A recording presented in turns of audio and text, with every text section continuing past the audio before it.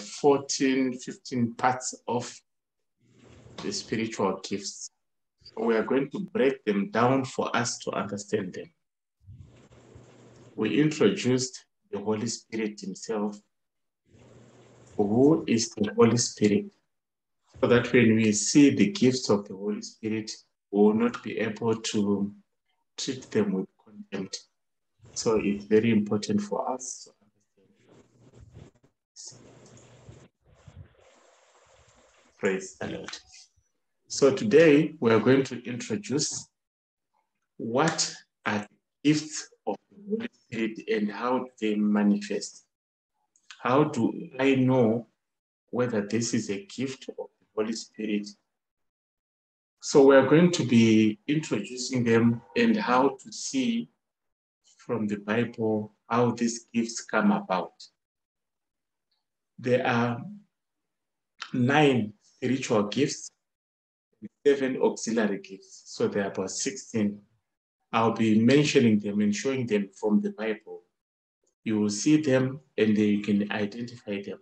The other one, they are called them auxiliary gifts. So we'll see them from the Bible. 9 plus other 7, which like hospitality, people who can help to be receiving ministers of God, receiving them, hosting them. These are people, these are gifts that are not directly part of the 9 gifts that are given directly by the Holy Spirit. Administration, finance, these are other gifts that are just added, but they are very essential in running the ministry.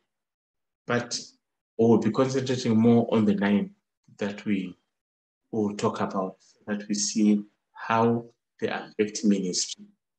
So in this part of the course that we're going to do, we're going to stay within the limits of the script as the principle. Like I say, we teach only from the King James, which is this one. All scriptures come from here. So any Bible verse that we are going to quote is come from this book, so that we don't confuse one another. If you want to read from somewhere, it's okay, but scriptures will be coming from here. So let us remain open to the Holy Spirit, who inspired the Holy Scriptures in the first place to teach us what the Bible means, what letters in the scriptures mean. His inspiration in this regard has been a function of making our heart, mind, will, emotions, and the entire being as available to him to use as instruments to understand the scriptures. It's very important for us. So we are introducing, we are not yet getting into it. We just want to understand what does it mean. We are talking about what are they and how do they manifest. It's just a brief introduction. We want to see what are these spiritual gifts and how do they manifest. So during the address, where there are times where from the source where I have asked permission to be using the material, teaching material, I've been given permission to use the material. They usually use the Hebraic names, the Elohim, Yeshua, Yamashak, the Holy Spirit, the Roha, the Hebrew name for the Holy Spirit. It doesn't make it any much more different. The most important thing is to follow the scriptures. So in addressing the various personalities in the Godhead, they chose to follow the Hebraic names, the Aramaic names, because the replacement theology, they wanted to phase them out. It doesn't make much difference anyway. It's how you choose. It's like call father dead. You call him dead and you don't show him respect. It doesn't make him any more like you call him father and you don't show him respect. It doesn't add any more value. So the most important thing is, do you honor him as your father? Do you honor him when you call him dad? Do you give him the honor that he deserves? Or do you give him the respect that is true with the title that you call him? So they said they use Elohim where it normally reads God. Elohim is just a plural for God, for the Godhead. That is where this, how do I call it? Like in the Bible, they say there are some names which put, like Dan, there are some names which comes in with ending with him or so. There are some names which they were putting in God, Dan. These are names that were ending with God inside. So this Elohim, that is where they will put God, but this God was like plural. So Elohim, it is it's a plural for the Godhead, for the three-unit God. It was not meant for one person. It was meant for, like in Genesis 1:26 to 29.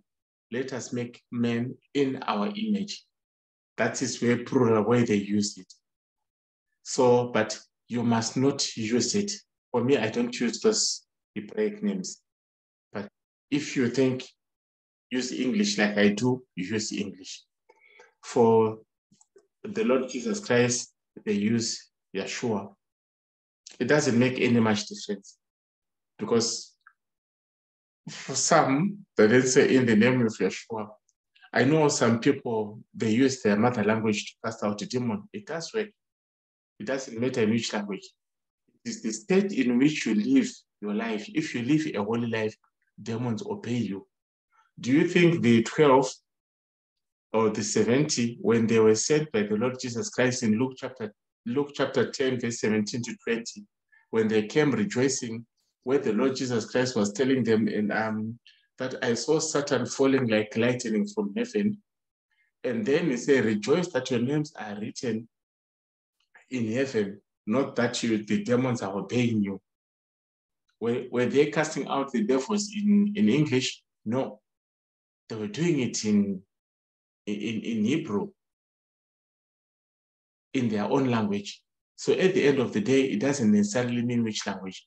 There's got to be, it is your standing with God. When Adam was giving those names to animals, do you think it was in English? No. At the end of the day, it doesn't matter which language one uses. It's your standing with God that matters at the end of the day. So let us not spend more time trying to argue about this. So it is a known fact that most of the New Testament was written in Greek, dominant Gentile language in the first 4 centuries of the Gospel was this, they use this Lewis, they call it, how do you call it? Lewis, there's a name they use, the Greek. Let me try it. It says, the one they call it, they changed to Jesus Christ, the Loesos. Loesos, that is the one they changed from Aramaic, they changed it to Greek, Loesos. This is the one they changed to. So his redemptive mission was changed to Messiah, the Redeemer, which was the Aramaic term for Ha-Mashiach, which is the anointed one, Christos. So they say Jesus, Jesus, the Messiah, the anointed one. Jesus Christ, this is Jesus, the anointed one, the Messiah. That's how it came up. That's why Jesus, Mashiach, Jesus, the Messiah. That's how they changed the name, Losos Christos, to Jesus, the Messiah. So the Greek and English translations of the name Christ of mission to Jesus Christ, they are correct interpretation. So it doesn't really matter how people are like translated. So the spiritual gifts are primary instrument of manifestation of the royal priesthood in the order of Melchizedek. So this priesthood now, which Apostle Paul said, Apostle Peter, where he was saying, we are a chosen generation, a royal priesthood. This is the priesthood said we are now a priesthood, which Apostle Paul wrote that we are now a priest, we are now priests in the order of Melchizedek.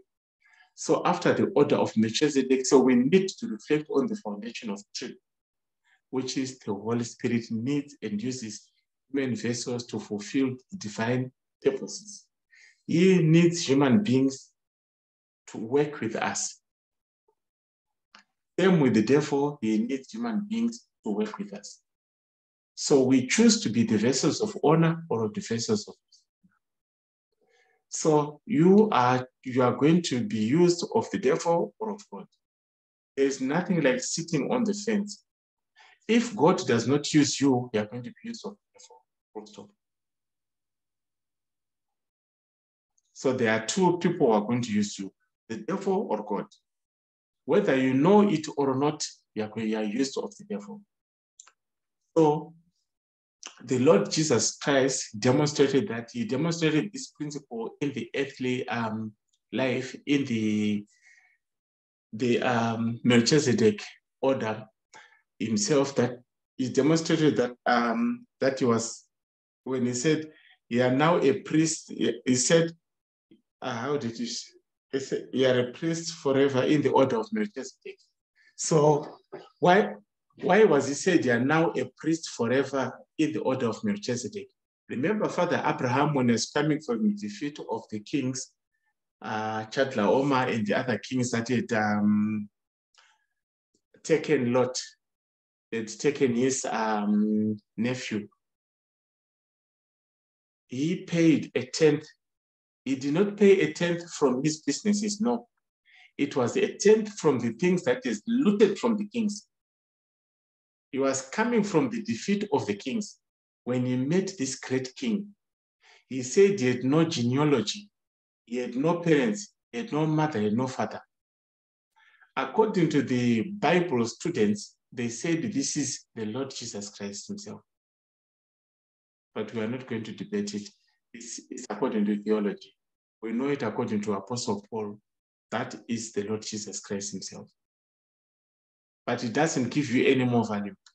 Whether I tell you that the man that was met in Genesis chapter 14 is the same man that is in the book of Hebrews, it doesn't really matter.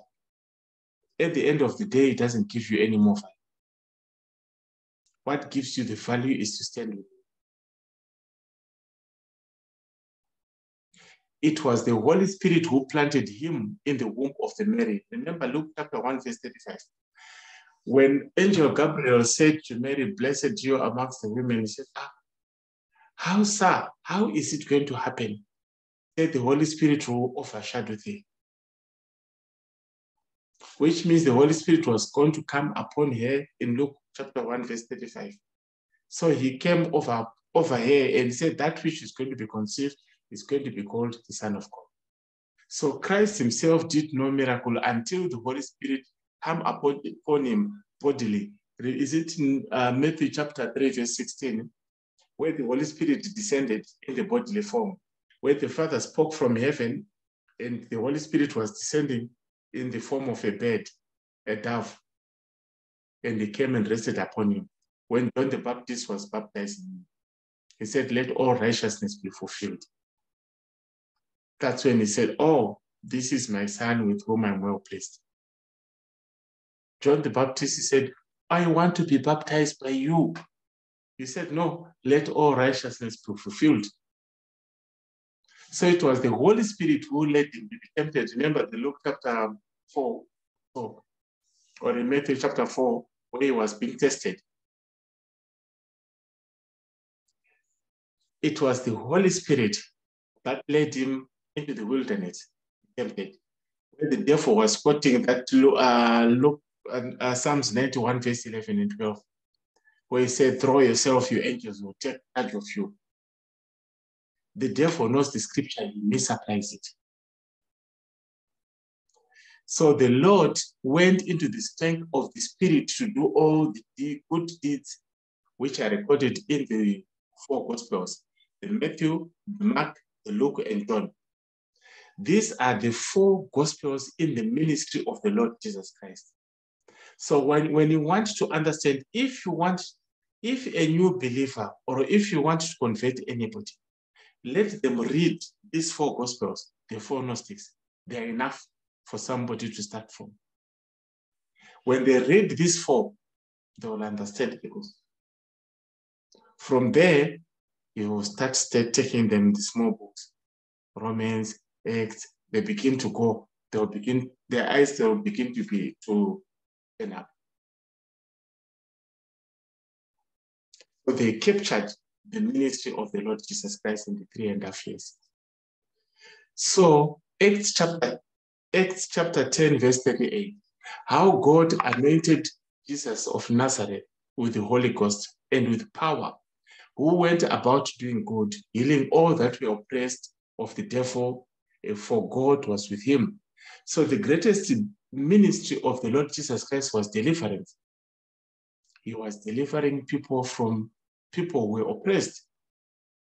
Remember Luke chapter 4, verse 18, the Lord has anointed me power to deliver the people who were oppressed.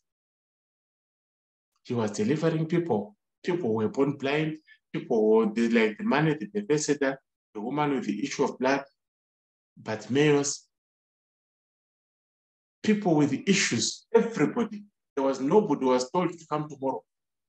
People were coming, just come. Nobody was asked to pay a seed. The issue of paying seed, we saw it today. Nobody was saying, bless your pastor. Nobody. Can you give me something? I want iPhone 13. Oh, this is your iPhone. Pastor Lucas says, which let me see your phone. iPhone 13. This is good. Pastor is busy looking at iPhone 13. This is fine. 15 times. Now Pastor is no longer preaching iPhone 14.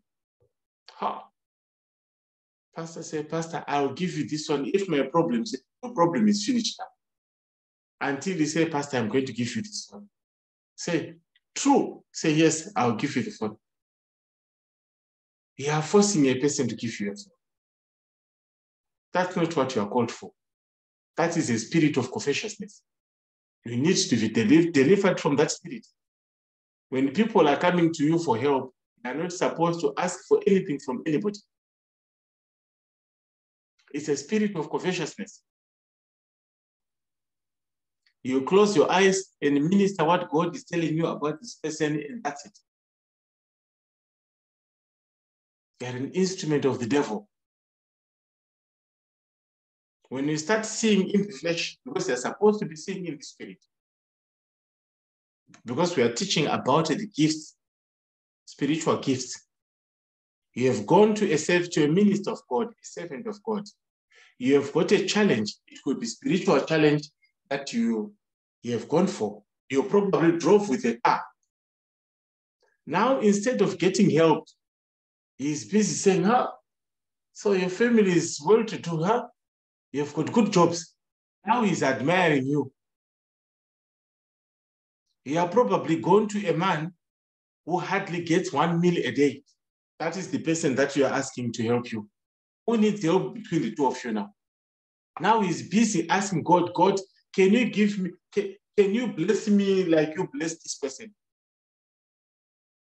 Now he's praying for God to bless you, to bless him more like he has blessed you. Before you know it, he's praying to get your star, to grace your divine blessings. That's why it's important to learn to pray for yourself. Every problem you're running to somebody. What for? Faith is listed as number 3, the gift of faith. The word of wisdom, the word of knowledge, faith, spirit of discernment, number 4. These are the 4 most powerful gifts. We'll work them, we'll go through them, all of them, in terms of their listing and how powerful they are and what they can do and why we need them in that order. Not you come and say, I've got this gift, I've got this gift. Do you know what they do? Because if you don't have faith, you've got nothing. You are praying without faith. And the Bible says without faith, it's impossible to please him. Yeah, he said, I was praying. What were you praying without faith? How do you pray to somebody that you don't even know?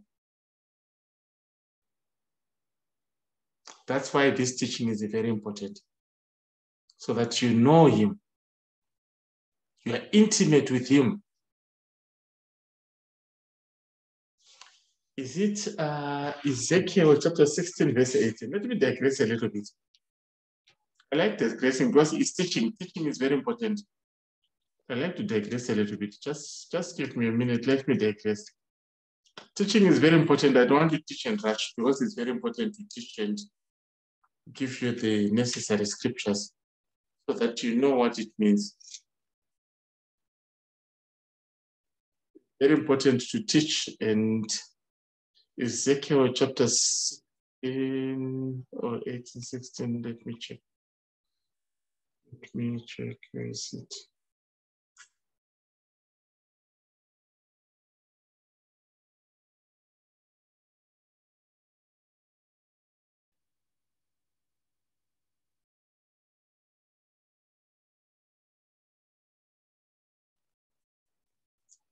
I read it a short while ago, Ezekiel. A minute.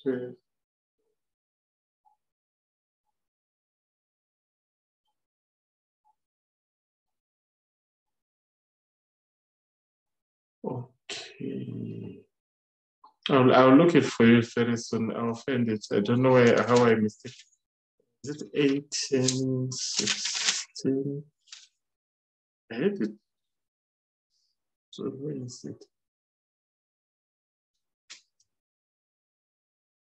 I'll look it for you.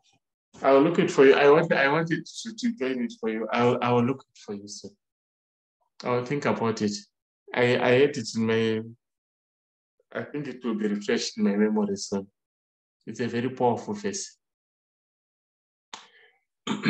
So interestingly, none of those authors of the gospel accounts could write anything of enduring value except that the Holy Spirit inspired them to capture essential aspects of the life and ministry of the Lord Jesus.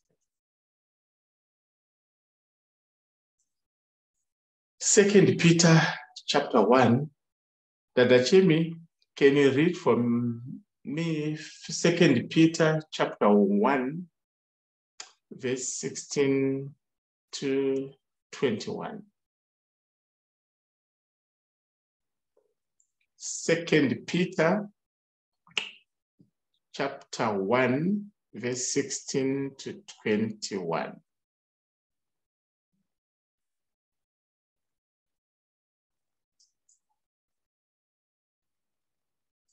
Amen. 2 Peter chapter 1, verse 16 to 21.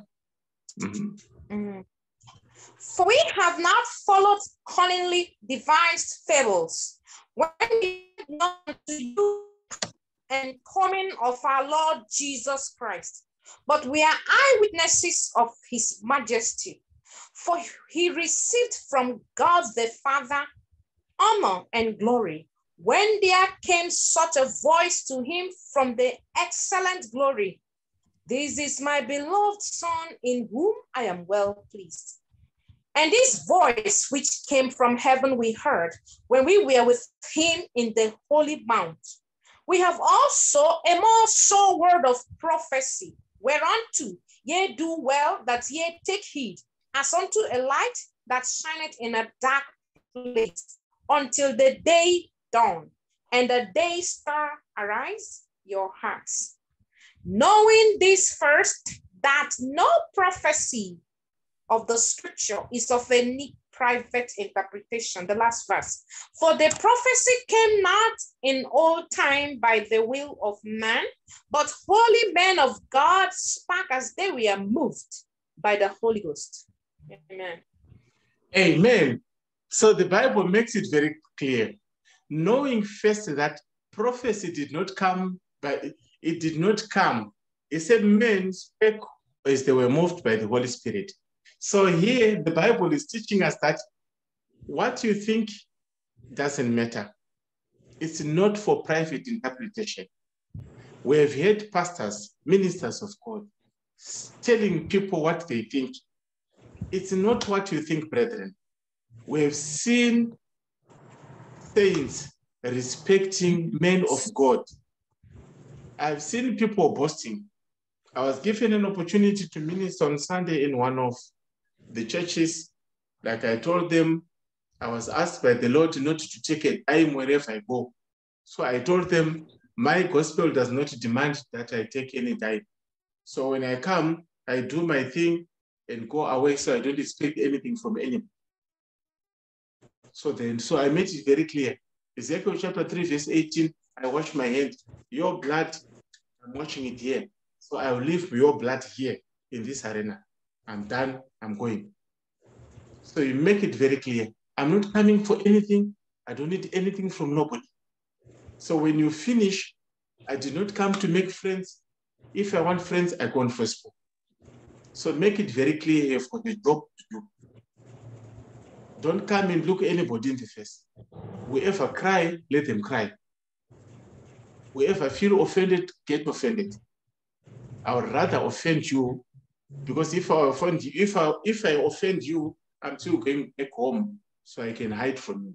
But if I offend God, remember when you're doing the teaching about the Holy Spirit, is it in hell? He has got a place there, he will see you. King David said, where will I hide?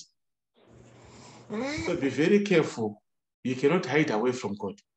But from men, is it a phone? Phone, I can change my number. I can change a new number. Is it you? I can avoid you. Facebook, I will delete my account. You will not find me anyway. But God, is it Facebook that you are going to delete for God? No. How are you going to hide? So we need to be very careful.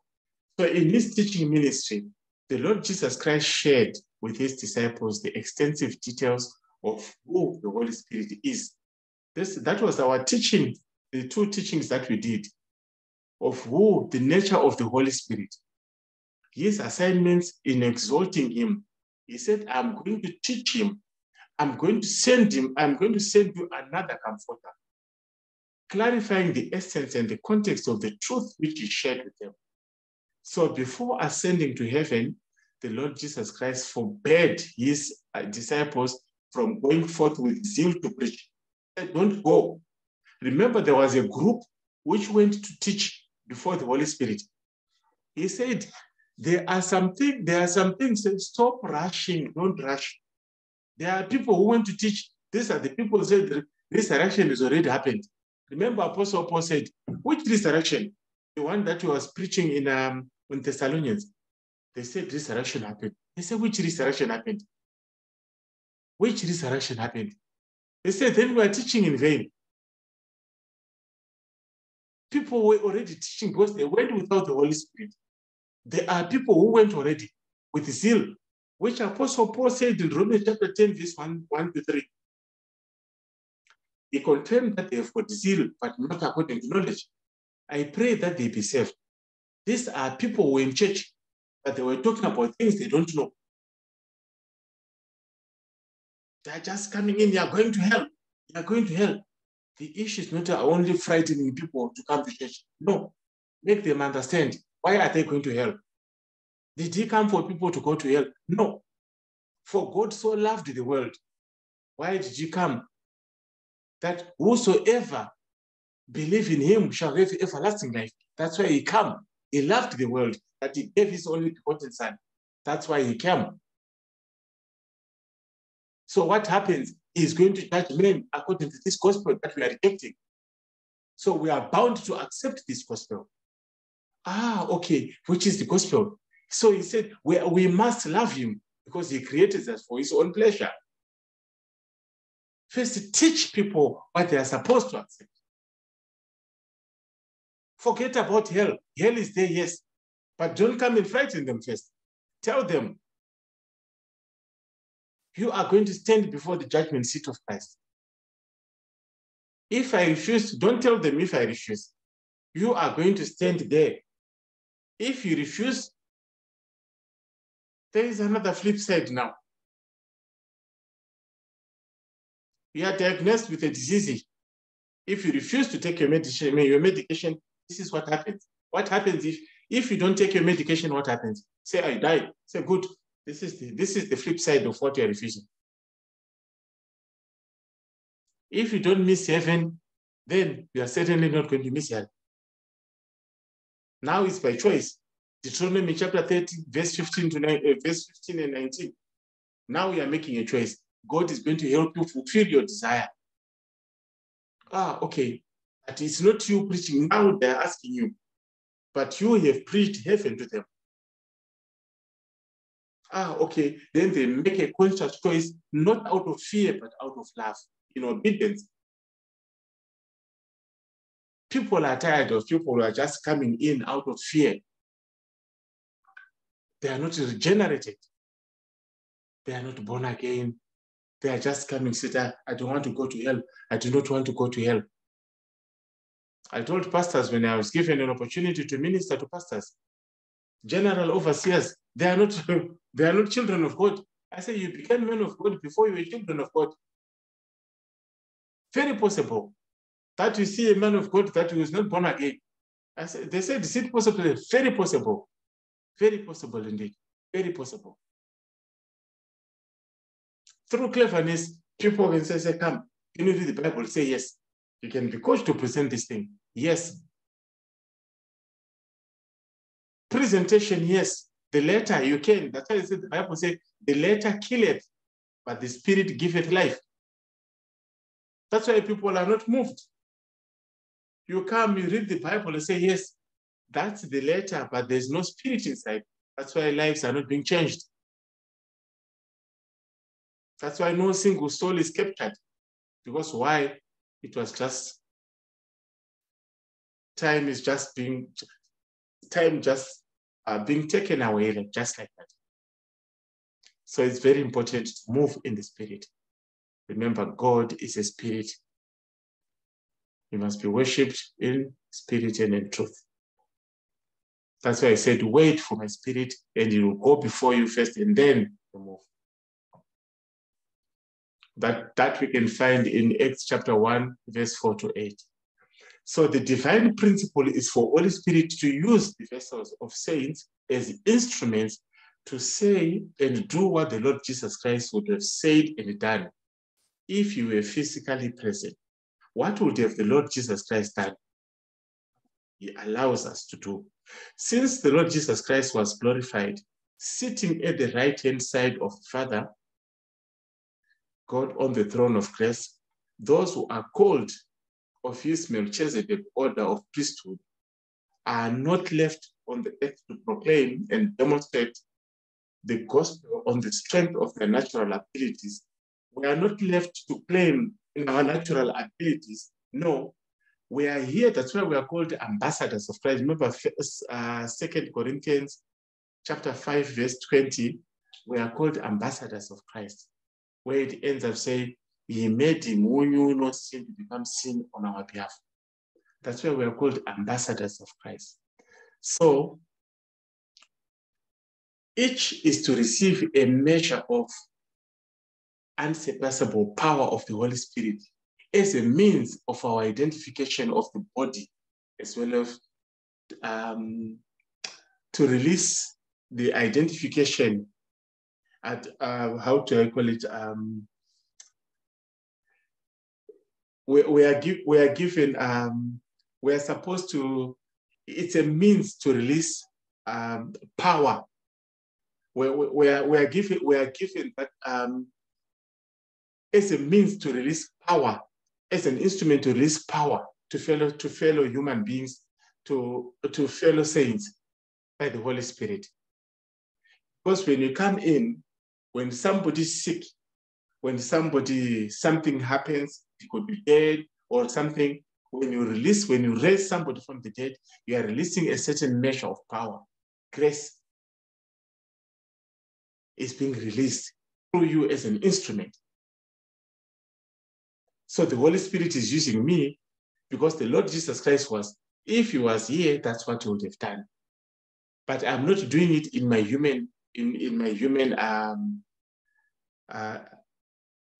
ability.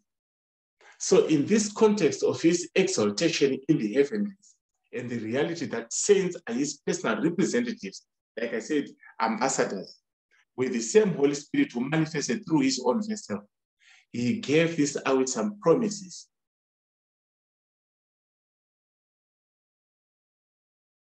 Not with false humility. Remember what he said in John chapter 14, verse 12. He said, verily, verily, I say unto you, he that believeth on me, the works that I do, he shall do also. Greater works than these he shall do, because I go unto my Father. So he said, you can move even greater mountains. There was one story about Archbishop Itawasa. They put a crippled man along his way when he was going to his car. A man who never walked all his life. He never said a word. He just said, you follow me to my car. Just like that. People had to run away. He was just going to his car. After spending several hours in his office, they put a lame man who's never walked. You see this man, say, you follow me to my car. You know, power. Man had power. Just say, follow me to my car. With authority. He never prayed. He never stopped saying, Jesus, no, Jesus, nothing. Follow me to my car. Just like that. The man, he was made to hold that minute. Stood up, followed. People ran away like this. He said, this man is not normal. He's not normal. He's not normal. He was normal because he was using his power as a Christian. So it is not only the religiosity that is the limitation. The truth is that to walk in this authority, the basic starting point is to emulate him, die to self that the Holy Spirit can use the surrendered vessel to do whatever the Lord Jesus Christ would have done. So the issue of dying to ourselves, we must die to ourselves. It's very important. Die to ourselves. That's where humility comes in. So the Omega Church, with which the Lord Jesus Christ will close out the human age, will recapture the true kingdom life and minister across the earth realm. So as the leaven of the Babylon and its organizational structures are identified and torn down and broken down, the organic body of Jesus Christ, which operates as a living, loving organism of mutually dependent, which was supposed to be supporting each other, will arise to manifest its head again. We are supposed to be, churches are supposed to be working together. But now we have seen other pastors, others are somebody must retire, this one must do this. We see, where is this coming from? Let us, however, take note of the reality that of who the Holy Spirit is. He seals saints into the body of Christ after convicting them of sin and relieving and revealing him as the only solution to their sin. He is our only solution to the sin. He transforms us, all saints, from inside out, if given the right of way to work through them, through our lively conscience. That's the work of the Holy Spirit. You unite all saints to have a spirit of kingship in the body of Christ. We become children of God in one family. He demonstrates the reality of Jesus Christ. His awesome power through the surrendered and yielded vessels. Not people who boast, say, me, I cannot do anything, I can do anything. No. You humble yourself. Demonstrate, like I said, they will demonstrate the reality of Christ in his power. So the signature of the Holy Spirit upon all believers, his seal happens to come with evidence called the root or basic gifts. That's where we are coming in now. Like I said, these basic gifts, the 9 gifts that we talked about. When saints receive the gift of baptism in Holy Spirit, are immersed fully in Him, He releases the gifts, charismatic manifestation, which is made possible. So the subject of spiritual gifts is so fundamental to the reality of new life in Christ Jesus that to ignore it is to go to the spirit of religion and statements. Because of its origin and essence, it is needful to do a systematic study of spiritual, which essentially constitute the fulcrum of all other factors which make up the unique spiritual DNA of all saints. The need to restore scripture over humanism. We need to come back to the scriptures, back to Bethel. So one of the biggest challenges the Kingdom Church must confront frontally is the way some brethren allow their thoughts, ideas, expectations to override their clear provisions of the scriptures. One area where this humanistic mindset is evidently used to great harm is the subject of the work of the Holy Spirit in the church today. Second challenge, 2 broad groups have emerged when the present day ministry of the Holy Spirit crops up. One of the group is one who insists that the Holy Spirit and this group on these gifts are not for today, having gone out of fashion with the establishment of the church on the day of Pentecost. Some major denominations have built their dogma and the theology on this fallacy. We've got people who said, no, there are no gifts, we don't need it.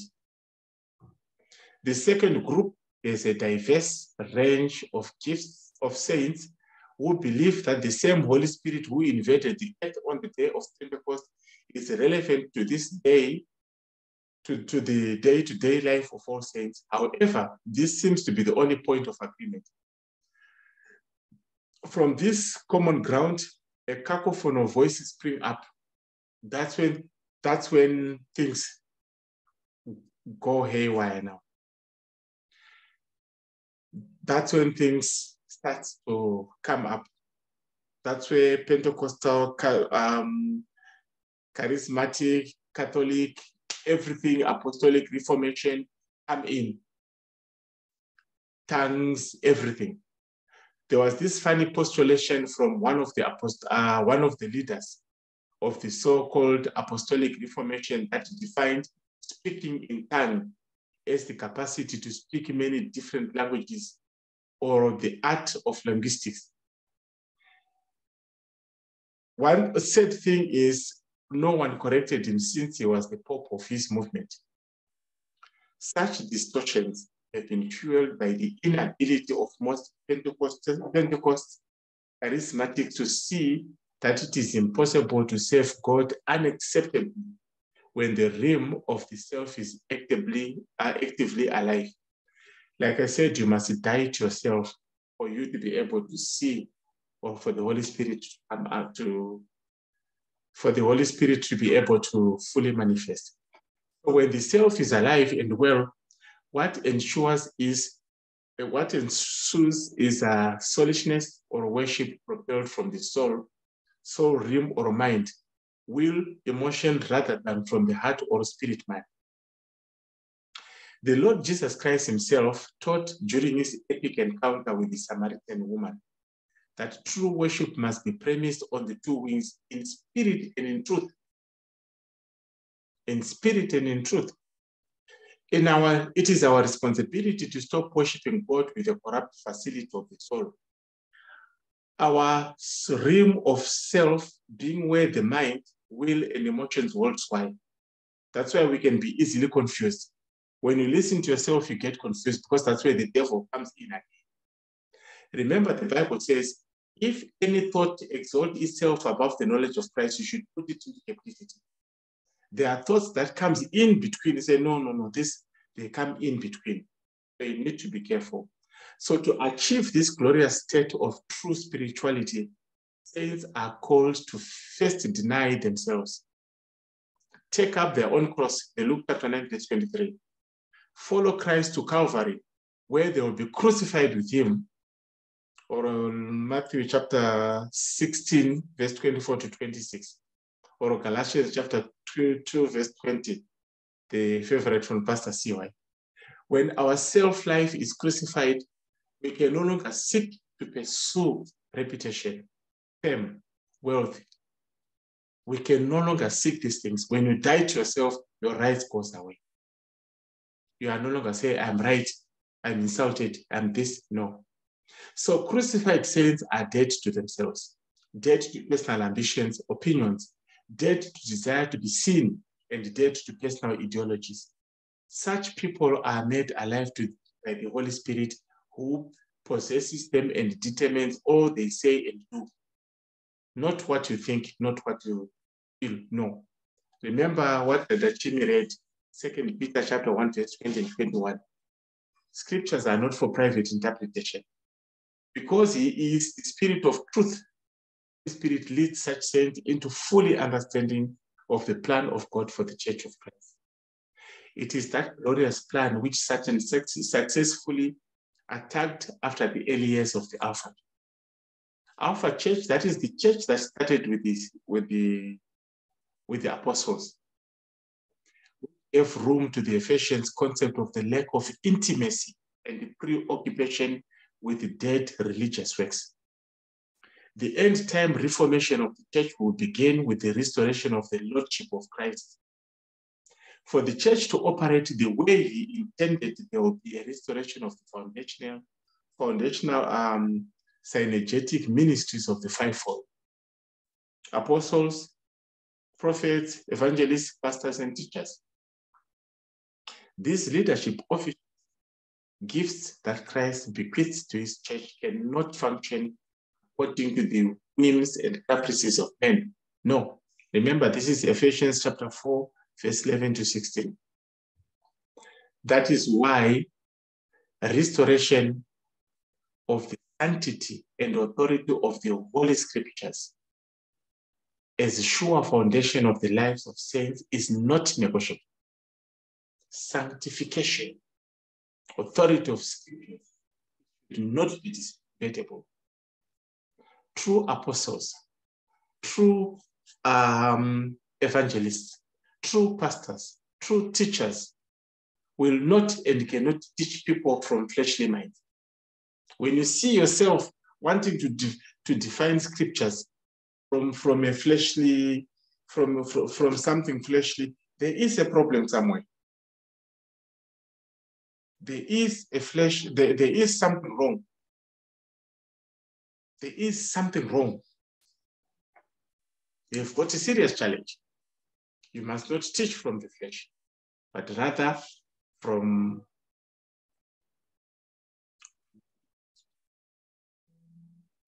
they will be faithful to the letters and spirit of the word of God, believing that in them alone, with the illumination of the Holy Spirit, is the very tonic that is sorely needed to bring the true and lasting revival to the church in our generation.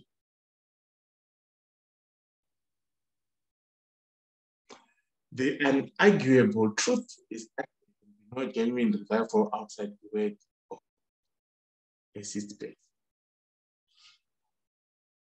Whenever the children of God first repair the altar of centrality of the word, the true and lasting fire of revival will ignite again in the saints' passion for holiness, agape love, unity,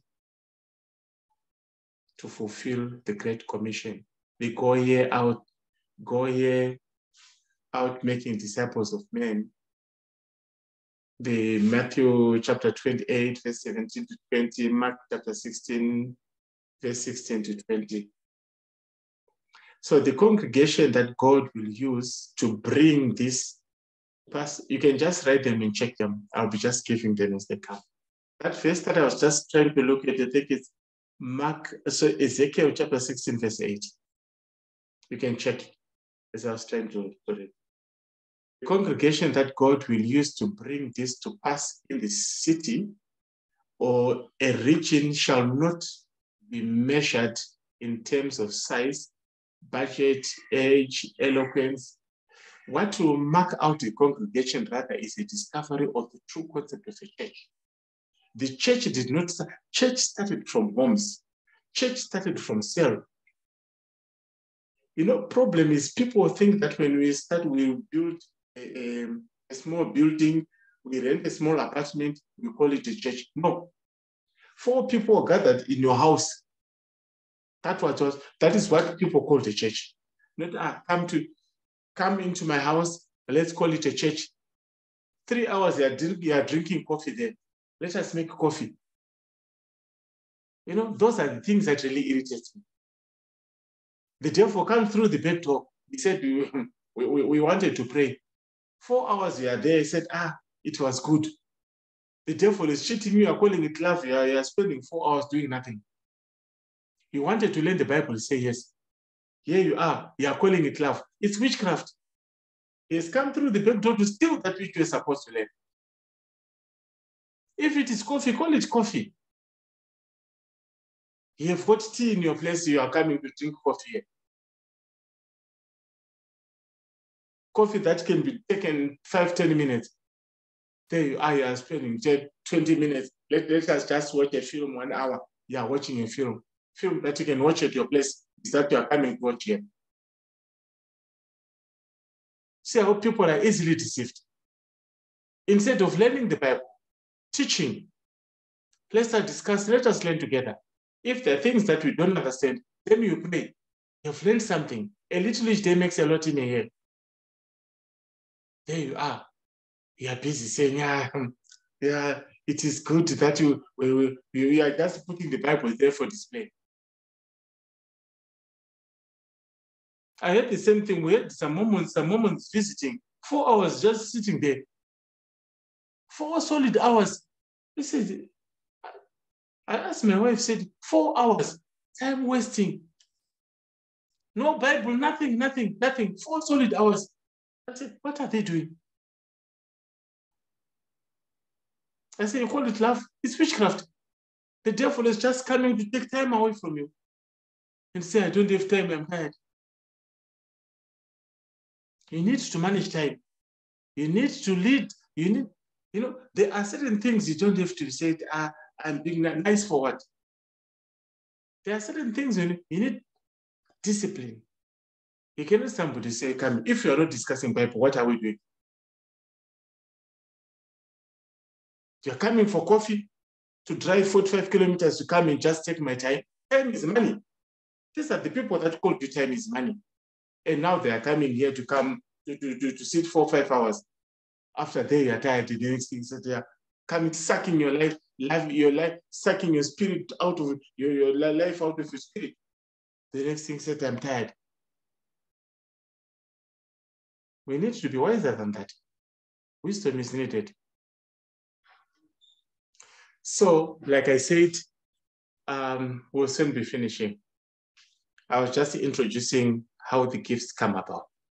So for the church to function as a congregation of the called out, like I said, the called out, that is what the church is. The called out is the ecclesia. This is the Greek word. Ecclesia means the church, called out. The Lord has endowed a number of supernatural abilities known as spiritual gifts and spiritual offices. It is interesting to see that in many so-called living churches, spiritual offices has been jettisoned in favor of carnal titles. Titles are more important now. This in itself is largely based on the transmutation of a simple concept of the church from what the Lord Jesus Christ had in mind to what men deem convenient in these humanistics called denominations. Because denominations and their divisive, competitive DNA are not part of the plan of the Lord's church. They've largely done more harm than good. Denominations have been misled by the enemy to subtly and overtly divide the church, instigated strife, competition, decimated the strength of the kingdom. So in order to sustain their humanistic agenda, denominations first have to discard the simple scriptural models in favor of complex religious systems which create an aura of divinity. They come more like there's something complex, you know. They come, I've got a PhD in theology, I'm a reference, so I said, rubbish, absolute rubbish, nonsense. Don't need to reference something. I'm more referent than Christ himself is, who is the super referent. No. What nonsense? Church offices and titles are created outside what is the holy writ to minister human ego. I will show you something about referent. I've thought about it several times. Scriptural passages concerning spiritual gifts. There are a number of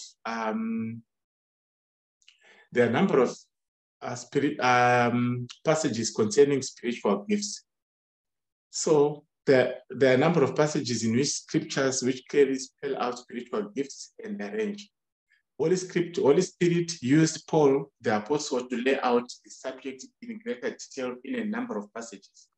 Romans chapter 12, verse 1 to 8, 1 Corinthians chapter 12 from verse 1 to 8, and 1 Corinthians chapter 13. Apostle Paul was used to warn that spiritual gifts amount to nothing when they are not exercised in love. When they are not exercised in love, they are absolute nothing. They are nothing. Let me quickly, there's something that I wanted to read. Where was it? I wanted to read something from the Bible. Let me think what I wanted to read concerning this. I think I wanted to read something for you from the Bible. Let me think what I wanted to read for you.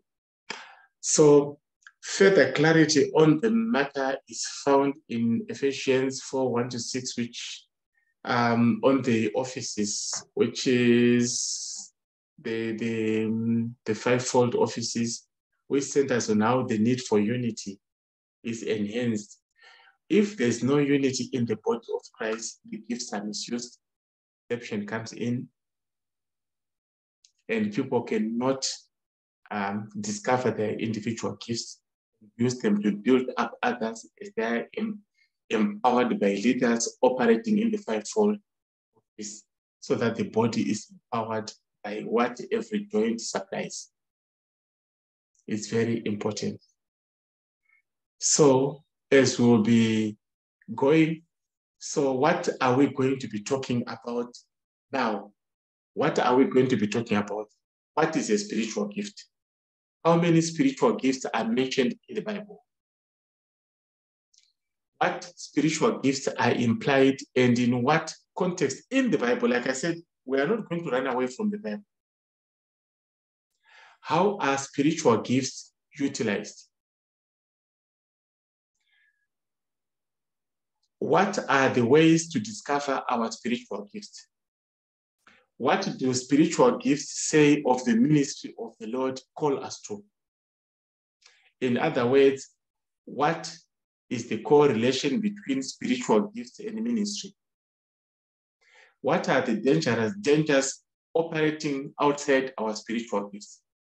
You are called as a pastor, you are busy prophesying. Because calling people, this is what I see in your life. Because you like prophecy, you want people to come to you too much. This is this is the presence and exercise of spiritual gifts sufficient basis for success in ministry. If not, what are the essentials needful to fulfill ministry?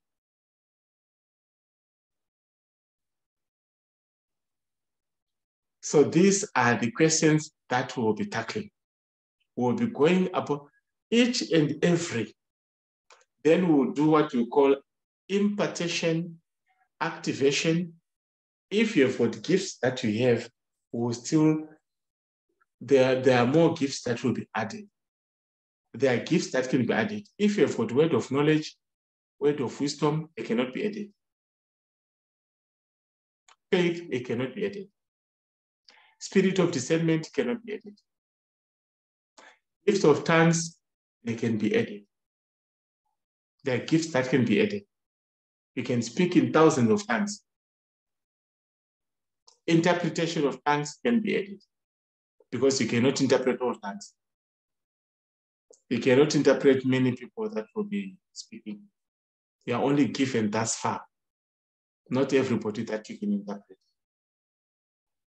So all those things, you will be... The Bible verse that I was just trying to, it's this one. Ezekiel 16 verse 8. Now, when I passed by thee and looked upon thee, behold, thy time was the time of love, and I spread my skirt over thee and covered thy nakedness. Yea, I swear unto thee and entered into a covenant with thee, said the Lord thy God, thou became. So our God is a God that loves us. What I wanted to tell us, when God calls us as his servants, as his saints, he knows us by name. He is just telling us, don't call people, don't frighten people to come into ministry by fear. Let people respond to his love. Remember the John chapter 4, verse 23 to 24. God is a spirit. Let people come more out of fear. We have seen that people have responded to fear, not out of love. So let them come in love. God, let me respond in love.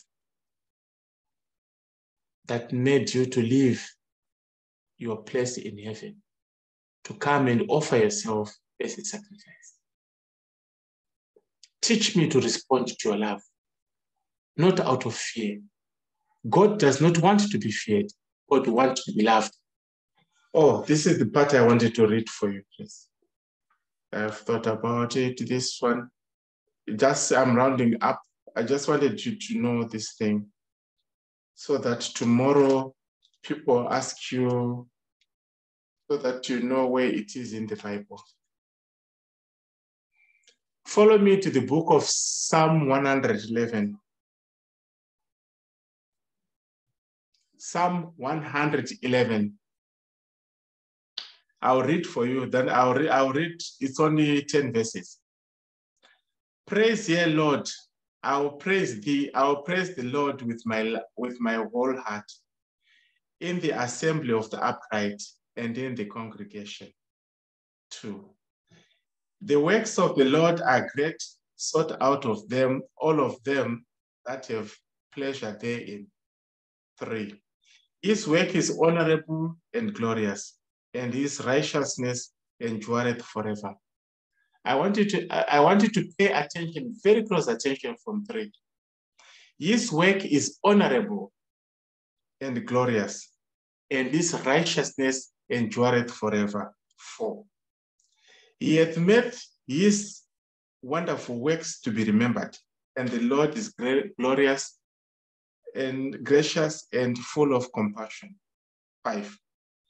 He hath given meat unto them that fear him, and he will ever be mindful of his covenant. 5. He hath showed his people the power of his works, and he hath given them the heritage of the heaven. Are you following? 7. The works of his hands are verity and judgment. All his commandments are sure. 8. All his commandments are sure. I want you to be sure, right? All his commandments are sure. I want you to start seeing which person we are talking about. 8. They stand fast forever and ever and are done in truth. Who stands forever and ever? There's only one person who stands forever and ever. 9. He sent redemption unto his people. He had commanded his covenant forever. Holy and reverend is his name. I want you to get it now. He sent redemption unto his people. He hath commanded his covenant forever. Holy and reverend is his name. The word that we call say reverend is the name of Jesus Christ. If you read or from what you've been reading up, number 8, they stand fast forever and ever and are done in truth and righteousness. These things, they describe the Lord Jesus Christ. Reverend is his name. No earthly man should call themselves reverend. They can do it out of mischief. That's what the Bible is saying. See what the Bible says. He had showed these people the power of his works, that he may give them the heritage of the heaven. 7, the works of his hands are varied in judgment. All his commandments are sure. Whose commandments are sure? Can the commandments of human beings be sure? No. They stand fast forever. Commandments of human beings stand for sure forever? No. And forever, and are done in truth and righteousness. Revelation chapter 19, verse 18. When you read these things, you can be sure it's referring to the Lord Jesus Christ. The fear of the Lord is the beginning of wisdom. A good understanding of all they that do his commandment, his praise endureth forever. The word reverend itself, stop using it, say, reverend. I'm not a reverend.